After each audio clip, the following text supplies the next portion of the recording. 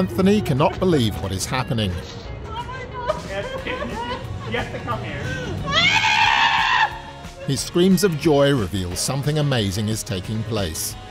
I was just sitting there and I'm like, you've been wanting this for like since the beginning of the summer. You wanted me to propose. And I'm like, and now you're walking away from me? Like, get back over here. Like, come on now. John was proposing and Anthony was shocked. This beautifully chaotic moment was the result of a whirlwind romance. The two had their first date at a Philly cheesesteak restaurant in downtown Orlando. So, but I knew I wanted to do it in Philly because that was where our first date was. I was at Philly's cheesesteak place. John quickly fell in love with Anthony's kindness and charm, and the two were smitten. When John decided to propose, he wanted to make the occasion extra memorable. He chose to propose in front of the XOXO sign, in front of the Bourse Food Hall in Philly. He always gives me a card for like everything.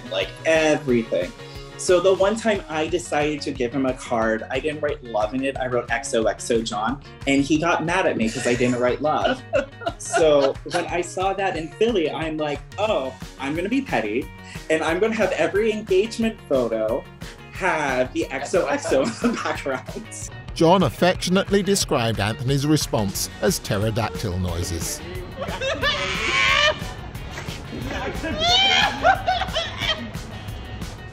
John posted the video online, and Anthony's reaction garnered the attention of millions of viewers overnight. They received messages of love and support from people across the country, but felt a special connection to the LGBTQIA+ youth who reached out to them.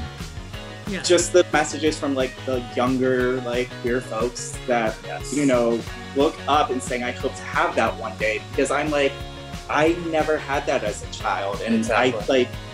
I grew up never thinking I could marry the person I love. And I think a lot of people forget that, we have rights now, but that wasn't always the case. I never had that mindset. I never thought I could marry the person I love. I always thought that was just a dream until the Supreme Court overturned things. Anthony's ultimate answer to John's proposal was a screeching yes.